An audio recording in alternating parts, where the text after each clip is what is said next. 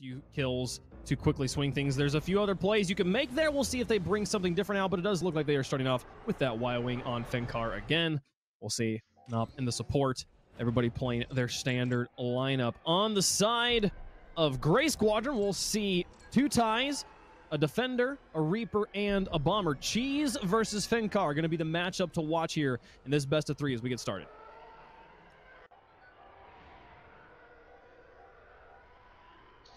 Yeah, just the moment. You know, this is the moment that I actually love in these matches, you know, where you're just driving forward, you know, you're just flying, you're like, I don't want to go too fast because then I'll be further ahead than everybody else and I'll be the first to die.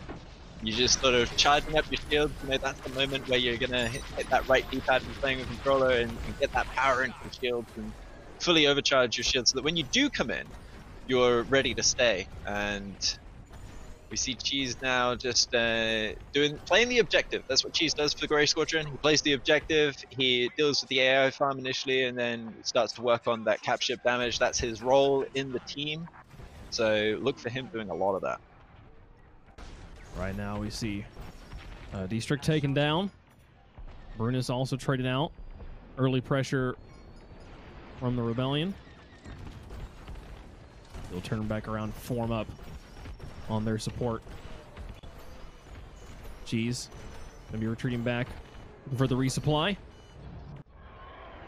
We'll see the rest of Splinter Squadron move in from behind their Corvette. Cheese engaging dogfights. One of the things about the bombers, obviously not as strong as it was at the beginning, but extremely strong, the TIE Bomber, at playing offense and defense, one of the most well-rounded ships in the game. Here's some pressure from Scalp onto the back of these defenders. Yeah, the great thing about the Bomber is that it's so good for dealing with the AI shit. You're able to take those multi-target missiles that you can take down 4 at once. It's a really big deal for that. And what I noticed when we were following Cheese around was that every time he locked onto a ship, there was no player name above that ship for the X-Wing. Right? So that shows that's how you can spot, as a spectator, you can see very quickly, oh, he's just going for an AI right now.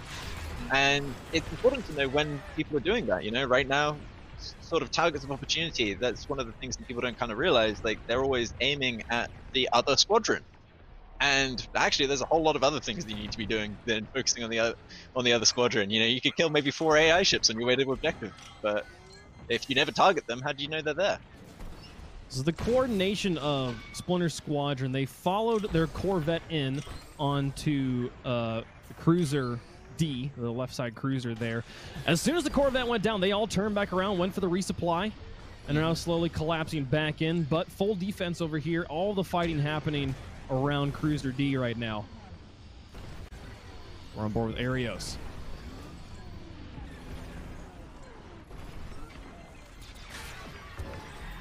See shields down. Again, this is phase number 1. It would be a deviation from their previous 2 games, and it will be as they lose out on this run without taking out either of the frigates. Both games 1 and 2 able to take out frigates in their first opening phase here. Splinter held just damage and taking out shields. Yeah, having real trouble here actually to try and stop Grey Squadron from getting the flip there. Obviously they weren't able to, and now they're being able to sort of move forward. And we're seeing there is Arios on a Defender, but again, you know, I kind of thought that we'd see more Defenders on this map, to be perfectly honest with you, because dipping in and out of these tunnels in the Defender is so easy to do because you always have boost to stop yourself from hitting a wall. Give yourself a little bit of time to build back up your resources as they push on to the A side, the B side frigate, following in the Raider. But a bit more disjointed Grey Squadron on their push here. They've gotten shields down on B, but no real meaningful damage on either. The shields now drop on A as well, sending one ship over, ion torpedoes over there by themselves over on A. Yeah, very even right now. Yeah, very, very even right now. You know, we can see that morale bar is staying near the middle. It's just trading backwards and forwards. We are seeing some players go down, but they're going down evenly on both sides. But this Nebulon B frigate, I mean, it is just being circled by that radar. It does not look happy. Now, luckily for it, there is not a lot of other fighter support around the Raider, but nobody's actually concentrating on taking it out, so it's just getting free reign here on the Nebulon. Putting in sustained they're damage. holding back on that because they want to build up the morale bar so that when they kill that radar, it flips for them. They've gotten it very, very close. It's a huge chunk. Raider quickly become the target as we see those tunnels being dipped into, and now on to the Raider. And they finish it off, 70 health and falling. Yeah, nice take morale split.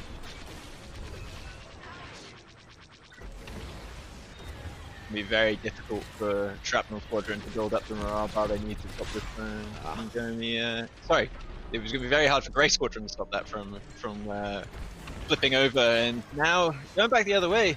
You know, that first attack didn't go straight for them. What are they going to be able to do with this one? No, but yes, Gray did, I believe, it looks like it marginally more. It's actually pretty even here as far as the how much damage each squad do. They both did substantial chunks, like a 1/3 and a 2/3 on one ship and the other ship respectively. But in out of phase at the very end, you see how far this bar is already swinging back in favor of the Empire. Gray was actually able to take down one of the frigates and the League of it to down just at the very end of that phase. So while we do see Splinter back on offense here, they are actually losing on the scoreboard. You see the X above their name. Yeah, absolutely. That means one of their towers is down, and that's a real problem. Wow. Not want that to be happening. And also, for anybody watching, just to let you know, the morale bar does switch which way it's going, depending on which team we're spectating. It's just one of those little minor things that can catch you out. You gotta watch out for that. It really, because, you know, it's white is your side, but it's the side of the player we're viewing. So we're all learning how to watch this, you know? It's kind of like, how did you watch ice hockey when that first started, you know? How did they know what was going on? It does take a little bit. Learning how to watch, definitely a thing, as we see Splinter Squadron take down one cruiser and now work on the other one, despite their Corvette going down very early in the round. So coordinated efforts as they've got this one down to a 3rd health, and they've actually evened out the morale bar as well, which was starting to really heavily swing the other way with that end out of phase takedown on the frigate and then the immediate follow-up on the Corvette. This has been some wonderful precision from Splinter Squadron, and they've gained a number of frags as well. You see everybody having to respawn and fly back in from Grey Squadron. And that this last cruiser almost out of the fight. Yeah, Fenkar bouncing his shields backwards and forwards depending on where he's taking fire from, not balancing them at all. Flipping it backwards when he's taking shots from the back, flipping it forwards when the cruiser starts focusing on him. Sorry, the frigate starts focusing on him, and that is just a masterful piece of work with the shielding. They're able to get out of there despite low hull. And with that, they've taken out both cruisers. They'll fall back to their remaining frigate to resupply and regain momentum here. They'll leave only AI targets for the enemy to farm morale off of. And now push back onto offense. How do Cheese and the boys handle this? Yeah, good question. Yeah, good question, absolutely. I mean, this looks like it's going to be really challenging. D-Strict just trying to take out that support before it can get close, but I think we already saw a Squadron mass go up, so it's going to be somewhat difficult to get a line on some of these players as they're trying to go for that right-hand shield generator, and it is... Did that pop? I can't tell. It looked like it might be about to explode. The pressure on it. Ah, there it goes. Turn back around. There it goes. Another man, they are extending this second phase. They made up for the lack of productivity in phase 1 with getting both frigates and now one shield generator. They're going to have to fall back and defend. They won't get the second one, but definitely back on pace with what we saw from match number 1, as they'll just take the deaths to respawn them across the field. Yeah, that went really, really well for them, but it's not a one battle yet. I don't think. You know, that frigate could go down pretty quickly if they're able to focus on it. It's already not looking very healthy. Yeah, definitely not a one battle, especially because like the one thing Gray's really got for them here is that they have already taken down that other frigate. So they just have this one in front of them that's a bit weak, and they'll already take it down. Now at the very beginning of their phase still, look how far the morale is still in their direction as they push on to the MC-75. Shield generators will be first on the menu. Yeah, absolutely. Trying to get into the right-hand panel, trying to get under the shields as fast as you can. It doesn't matter if you ram it a bit, Damn. you're flying a bomber, you've got the hull for it, you can get out even with that, try to circle around, get the other side. It's opportunity damage as much as possible, stay alive for as long as you can, but if you do die, make sure that you die while you did a lot of damage. Oh, and he was so fast. Cheese takes out both shield generators. Shield's completely out on the Star Cruiser, and now starting to work on the power systems. This has been a very, very quick fight. As Gray is making quick work of this, and the Raider is still up. Yeah, I don't know how that Raider's still up, except the only thing that I can do. Oh, there it goes. It goes down now, I think. And this is such a fight right now as we try to figure out exactly what's going on. But there is a big explosion. Oh my We're gosh. switching players too fast. I don't know who we're looking at, but I can see a lot of fire in the distance, and that doesn't look good. No, we'll see.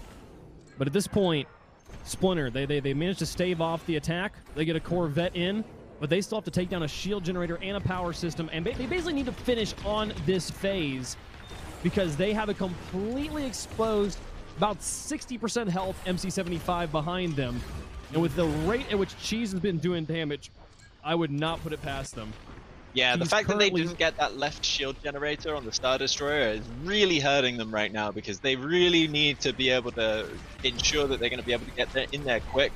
But the fact that that Star Destroyer still got shields is going to be so problematic for them. It's only it's only a half health on the right shield generator. We see currently looking to do some attack.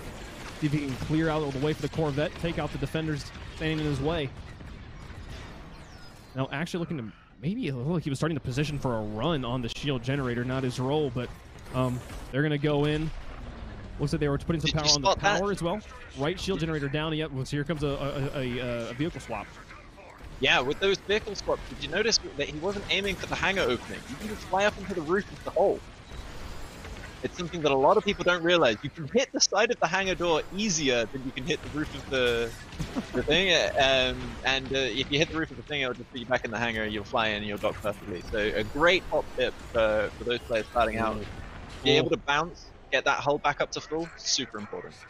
Power systems dropping fast here, but still standing as the morale bar's back to middle. They're gonna need. Honestly, I feel like the move for Splinter right now is get a few eliminations on the other vessels. As the morale continues to push back in the Empire's favor. If they lose this morale, it's going to be game over. Gray definitely has them between a rock and a hard place. The power system still standing on the Star Destroyer. Yeah, D-Strict bouncing out there. I think because he was on low hull, I think he's fine. Yeah, he's come back out in the same ship. So possibly switching a component. But yeah, I really don't know which way this is going to go. I really believe them when they say that this is what happens every time. Power destroyed, and the momentum still continues to swing, though. This is going to have to be one big defense from Splinter Squadron. They have it down to, but the rockets are starting to come in. The Star Destroyer's getting knocked down. If they're able to finish this one off, they actually might even be able to finish it out of phase. They have such a health advantage on this Star Destroyer, and they're swarming it right now. The damage continues to rain in. There's so many weak points now with the power system down. It's so low. Is that it? I think it is.